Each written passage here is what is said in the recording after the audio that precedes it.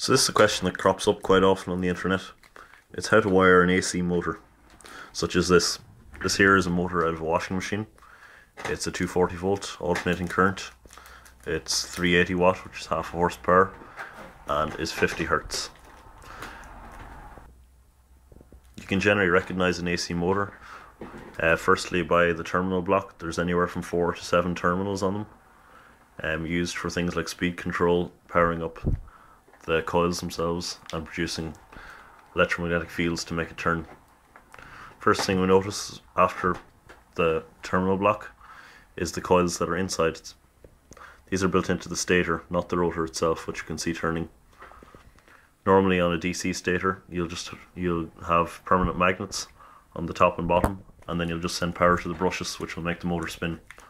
But in this case you have to energize the coils themselves to produce a magnetic field. So the first step to actually get one of these motors going is to identify what the different terminals on the terminal block do. So when we look at the back of the terminal block, we can see firstly 2 small wires, and this seems to go to the very end of the motor. This here is a speed controller. It sends a frequency or a resistance, I'm not sure what, back into the motor controller or PWM board. We won't need that if we just want to get it going as fast as we can. The next 2 wires are blue and white in this case. They're often blue and white for brushes. You can trace these to the brushes that are either side at the back of the motor. We then have 3 wires. You might have 2 wires in your case. These will go to the coils that are in the stator. So after we've identified what each terminal does, we're going to strip back a power cord and crimp a spade onto the positive and negative.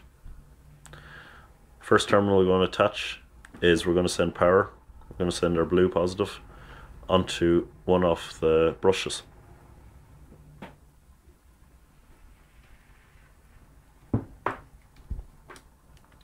We're now going to send our other lead, the negative, onto one of the field coils. Doesn't matter which one at the moment.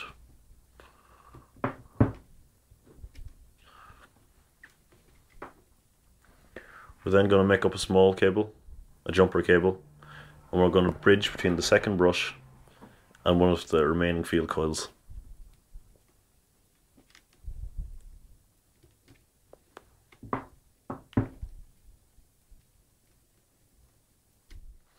So after we have our terminals all on and we've made sure that they're not touching, it's a good idea to use insulated crimp plugs to make sure that they can't touch each other.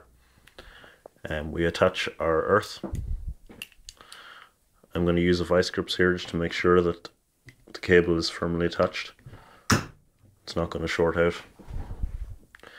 I've also cable tied the cable itself onto the edge of the motor to make sure that when it starts vibrating it doesn't pull off and short out any of the terminals. We're now ready to plug this thing in and give it a spin.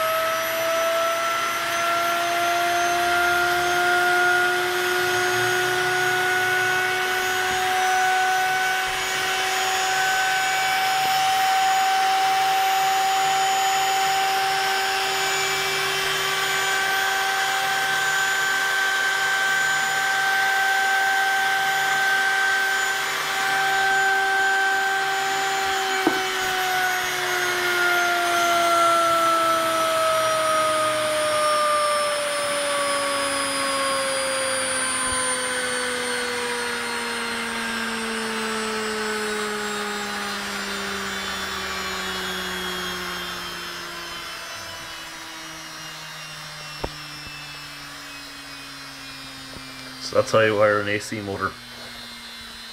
Cheers, bye bye.